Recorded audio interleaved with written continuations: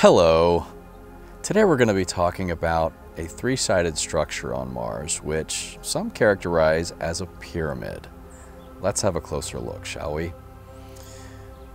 Here's a wide shot of the area in question. What do you see here? In the middle of the screen, it's kind of tiny.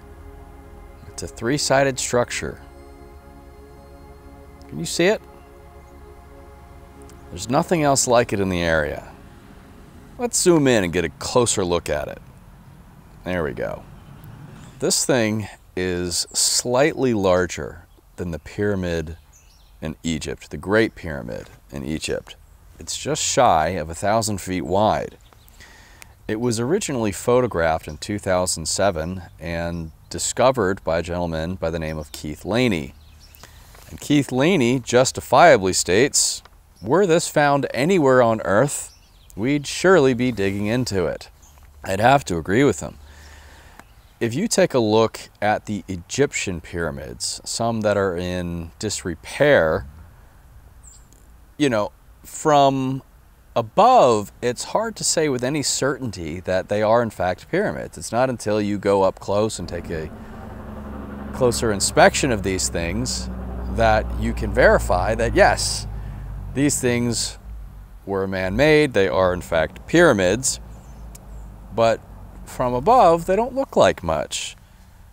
But here we have something on Mars which is in arguably better shape, and I'm wondering why it is so easily dismissed as being a pyramid.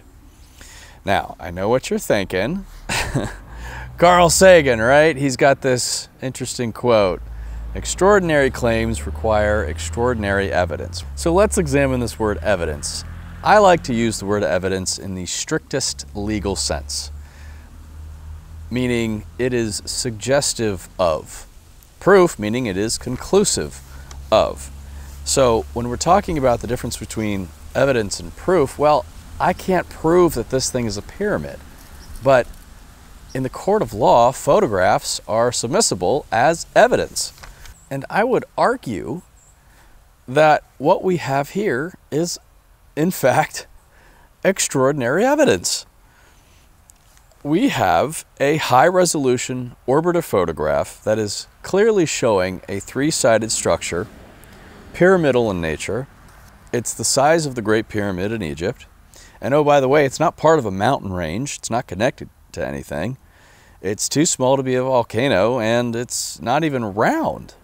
So what is it? What high-speed winds cause something like that to be created? You know, Carl Sagan has this other interesting quote to which I would respond with, intelligent life first reveals itself through the geometric regularity of its construction. Now, what does that mean? Well, if you're looking down on the surface of a planet, how would you know there's intelligent life there from above? You'd start taking a look to see if there's any symmetry to its structures, any roads, any buildings, any grid of a city. And here we have something that has equal sides, it has symmetry, it has straight edges, it's got repeated expressions of geometry. So the ultimate question is, what geological process creates a three-sided pyramidal structure like this?